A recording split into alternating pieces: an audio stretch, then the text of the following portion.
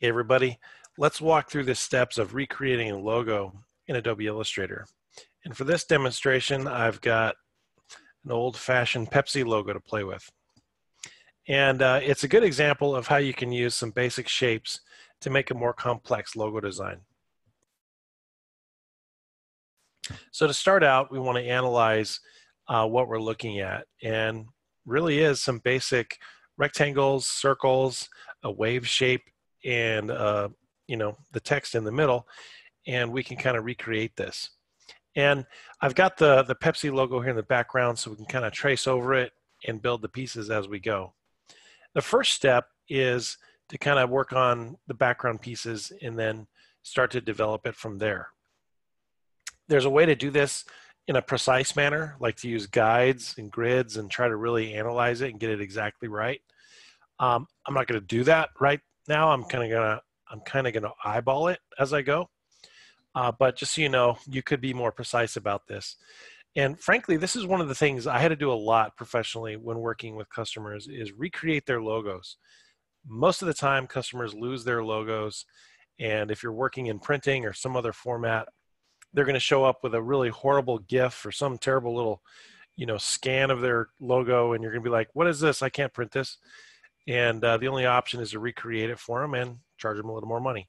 So here you go. I'm going to use a rectangle just to build the box for the Pepsi in the background. And one of the things that I find that, students do in the beginning is they might actually use the hardest way to do something. And you want to avoid that. You want to do what's simpler and easier. And if I was trying to do this, like say with a pen tool and draw it precisely and to get that circle and all that, it'd be really difficult to try to align things that way. It's much better to look at the underlying shapes and figure out, hey, I can just draw a few things, punch it out with a Pathfinder, and make it work. So let's start with a rectangle and just draw a box about the same size as the red and blue sides of the Pepsi logo. And I'm going to go ahead and drag that to the side, drag it away from the original logo so that I can see it and sample the color. I'm going to use my eyedropper and I'm just going to click on the red to pick up the red from the scan. Now, I can't separate this just yet and add the blue until I do a little editing. So what I'm going to do next is I'm going to switch over to the ellipse tool and I'm going to draw a circle about the size of this white opening on the logo. And again, I'm not doing this precisely. I'm just kind of eyeballing it. So I'm going to position my cursor in about where I think the middle of that circle is. And I'm going to hold the Option key and I'm going to hold Shift as I drag outward. And I'm going to try to eyeball the size of that circle and get it about in the right spot. Did pretty good with that. Okay, now, if it's not quite right, you can come in with your selection tool and hold the Shift key and size it and scale it and move it until it's about the right size we need for this. I'm going to go ahead and just color it yellow just so it's, obviously different. And as long as it's pretty dang close, we're good. So now I'm going to drag that down and plop it over the top of my rectangle shape I already drew. Now you may be already figuring out what we're going to do next. We're going to use the Shape Builder tool to cut out the middle. I could use Pathfinder if I wanted, but this is a fairly simple combination. So I'm going to use Shape Builder. But before I do that, I am going to use an alignment. I am going to select the two shapes, and then I'm going to look for the center alignment on my properties bar. So that way the two shapes are centered, evenly spaced, and then I'm going to also do vertically centered. Same thing. So now the shapes are perfectly in place. That means that it's going to be a symmetrical cut when I cut these two pieces from one another. All right, so what I'm going to do is now select both objects again, switch over to my Shape Builder tool, and using Shape Builder, I'm going to select Option or Alt on my keyboard and drag my cursor through the yellow piece that I want to remove, and boom, it cut it out. Now, when those two objects are separated, I can click the right side by itself, use the eyedropper, and pick up the blue. And now we're on our way. So here you have the centerpiece, and you can see how we could do a similar procedure. Draw a circle, draw the white shape, cut it out, separate the pieces, color them as needed. But there's that wave we're going to deal with, and I'm going to show you how to work on that too. Before we get to the wave though, we need to draw another circle. And again, I have to kind of eyeball where the center of that circle is. Hold shift so I get a perfect circle. Kind of drag it until it's in position. Not quite right. I'm going to change its color so it's obvious. Switch to my selection tool and kind of scale it a little bit. Stretch it. Position it till it's about right. Looks like that's going to be about the right size. Okay, and I'm going to bring that down and position it. And I could, again, if these were misaligned, I could select all three of those objects, use the vertical alignment, horizontal alignment. Oh, didn't want to do that, sorry. Just that vertical alignment, the center alignment pushed them all together. So I don't want to do that, but that kind of moved it in the middle. Now let's deal with the wave. The wave is going to require a warp effect, but it's going to start with a typical rectangle. Again, if you're trying to draw a complicated wave, you could come in here with your pen tool and draw that wave, but I'm trying to show you guys a simpler way to do it. So I need to draw a rectangle about the same height as those pieces, and then make it a brighter color so it's more obvious. But I need to now distort that shape, that rectangular shape, in a symmetrical wave pattern. Now, where I can do that is under the Effect menu. So I've got my rectangle selected. I'm going to the Effect menu, and I'm going to use Warp. And the one I want to use is called Flag. Now, these are all different types of warp effects, and we'll look at them in a second when we pull up the dialog box, and you'll see what they do. I just happen to know this one, Flag, is going to work for this. So I'm going to click Flag. And here you can see a little approximation of the warp effect. Now, if you don't see that, select Preview so it shows you a little preview of what the distortion is doing.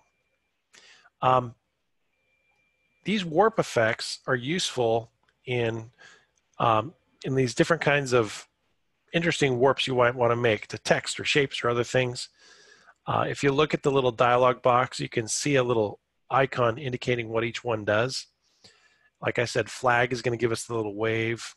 There is a wave, there's fish, rise, arc, arch, all handy little distortions. To adjust wave, the way we want to get it to be a little more in line with the Pepsi logo, we have to adjust the bend. And right now that bend was a little extreme, so I need to lower it down to something that seems a little more in line with the amount of the wave. Here again, we're kind of eyeballing it. I happen to know that the wave is not quite horizontal. It's actually tilted a little bit. So we can't actually get it to line up in this warp feature. It's going to be close, but you have to kind of imagine that we're still going to have to turn it when we're done with this and probably scale it a little bit. So I think somewhere around 25% of a bend is going to do what we want. Maybe a little more, but I'm going to go with 25%, and then I'm going to click OK. So again, like I said, we have to distort it a little more to get it to match. So we're going to rotate it a little bit.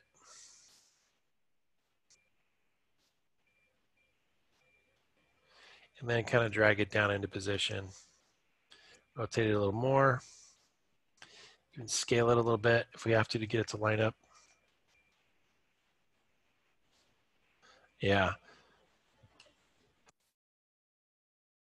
Now we're in the ballpark. So we got that twisted, turned a little bit, tilted, and now it's going to be just right. So I'm going to drag that down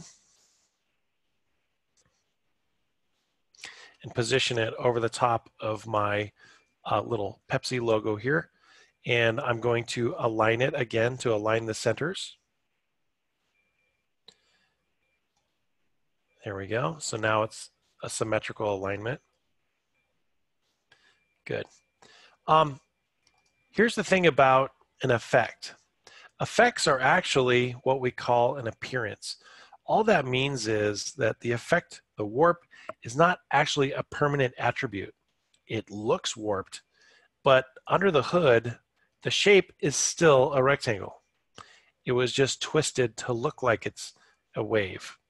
So for us to be able to make the shape interaction, to be able to punch the wave shape out of the lower shape, we have to convert this into a full-blown shape and remove the appearance or the effect.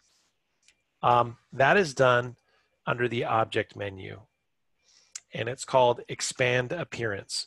Again, these warp effects are called appearances, and that's a key word that'll kind of pop up in other areas inside Illustrator is these appearances. So anytime you use one of these effects, anything from the effect menu, they call it an appearance. So if I'm going to expand the appearance, what that means is that I'm going to convert that look into an actual shape. And so you'll see it when I click expand appearance. And if I looked in the outline view, you'd see now that shape has fully been distorted. It's an actual twisted shape now. Okay, so to get these to interact, I'm going to carefully select the pink circle and the yellow band, and then I'm going to use the shape builder tool on them. And I need to remove the yellow, so I need to hold Option on my keyboard and just carefully drag through the yellow pieces, avoiding contact with the pink shape. And now I've got my wave pattern cut out of the circle. So here I can click on a shape, use my eyedropper, select the top color, use the eyedropper, select the bottom color. Now what's left? What's left is just the word Pepsi, and it looks like a pretty standard Helvetica, Arial, bold font. I honestly haven't researched what it was. I'm pretty sure it was probably Helvetica. Let's try that. I'll just put in Pepsi, type it out, scale it up, scale it to about the right height. Should probably try a brighter color so it's more obvious what I'm doing. And I'm going to look for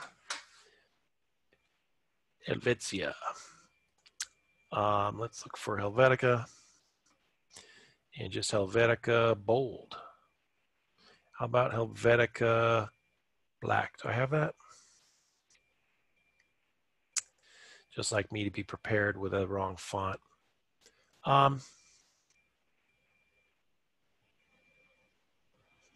You know what I'm going to do? I'm going to do what everybody else does. I'm going to cheat. I'm going to use Arial.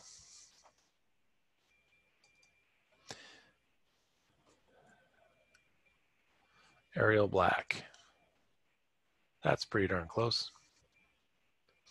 My font is stretched, so I'm going to adjust the size a little bit.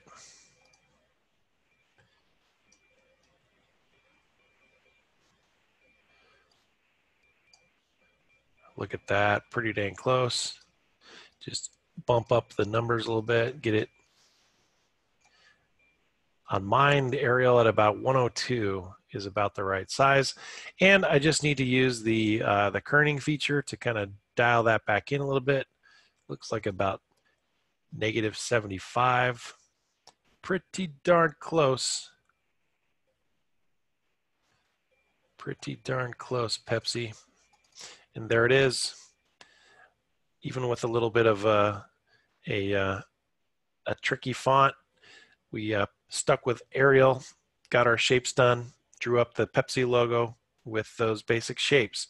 So hopefully that taught you a few things about using shape combinations, using Shape Builder, using warp effects, and things necessary to convert, twist, and recreate the logo you want to make. All right, so thanks for watching. See you next time, guys.